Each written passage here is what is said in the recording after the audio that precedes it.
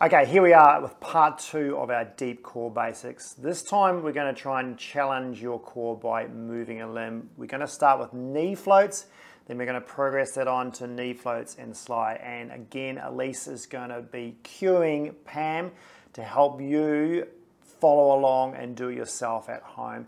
Listen to her tips. We're going to go through a little bit of the basics first. If you've missed the first one, check out part 1 that drills down on what to do with your pelvic floor and your breathing and getting everything working. We're going to touch on a little bit on that, and then we're going to move straight to the knee float. So we're going to be going through your leg floats, which is essentially learning to maintain your neutral spine, but adding some movement around that neutral spine now, and that will make it a little bit harder to control through your core muscles. So we'll go through that we learned last time. So we're going to go through finding your neutral spine again first, then engaging both those core muscles, your pelvic floor and your TA that we were talking about, and then we're going to start to add some movement at the legs.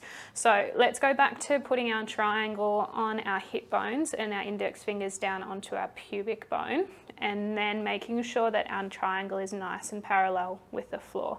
Good. We want to make sure that our ribs aren't popping up in that movement as well.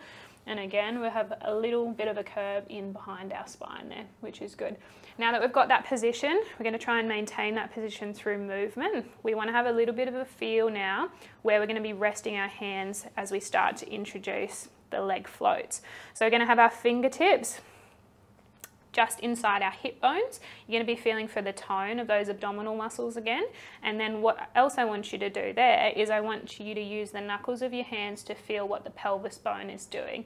Now what we're looking for is whether the pelvis is going to start shifting side to side as we start to lift one leg up, or whether it's starting to tilt forward and backwards, and that's going to indicate that you're not actually maintaining that neutral spine. Okay, so first step is we're going to engage our pelvic floor and our TA again.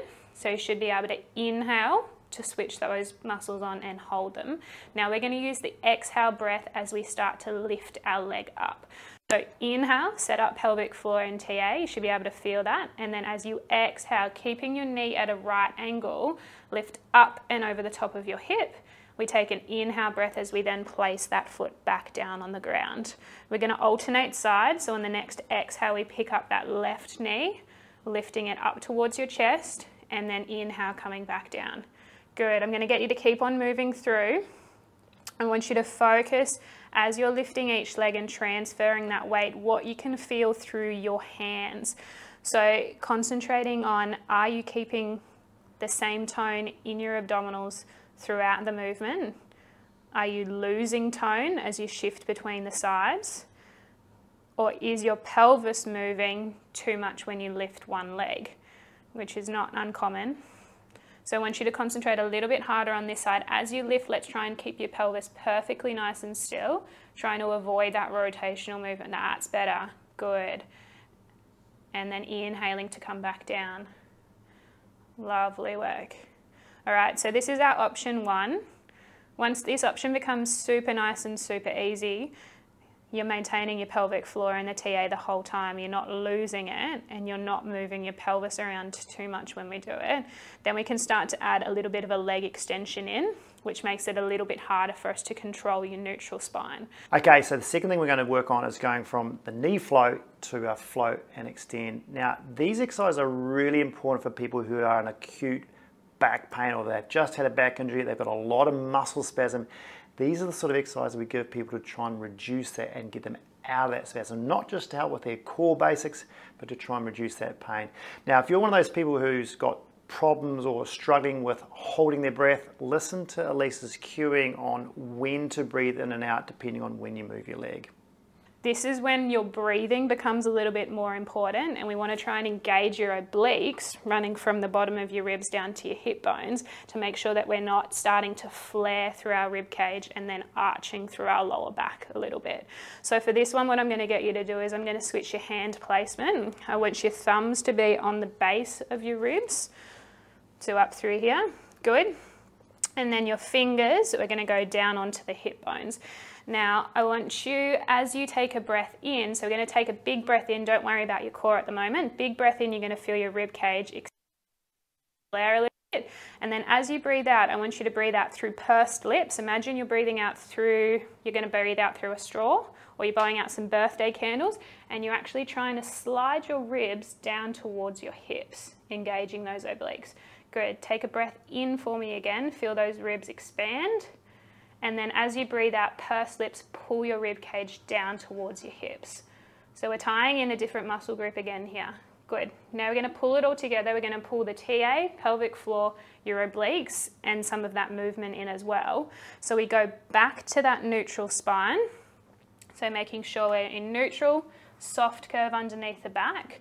We're changing up our breathing now. So we're going to take an inhale as we set up, turn pelvic floor on, turn TA on, and lift one leg up into tabletop all at once. Good, nice and slow. As we exhale, we think about blowing out those birthday candles, reaching that leg out, keeping those core muscles on. That's really good. Breathe in to come back up. Good. Breathe out, slide those ribs down towards your hips, place that foot down on the mat. Good. Now we're going to go other side. Inhaling, lifting that leg up into tabletop. Keep everything nice and still. Exhale, slide your ribs down towards your hips. Good. Breathe in, pulling back up to tabletop. Good. Breathe out, place it down. Nice work.